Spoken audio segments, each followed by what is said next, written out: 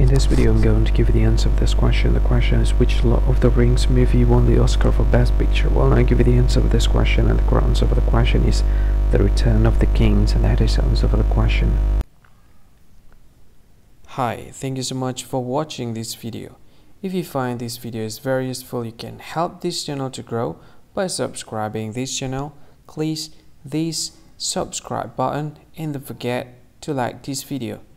And if you find this video is not really good, or you don't really like this video, or you kind of feel that it's a little bit offensive or something like that, you can click this one, dislike button. You can do that anyway.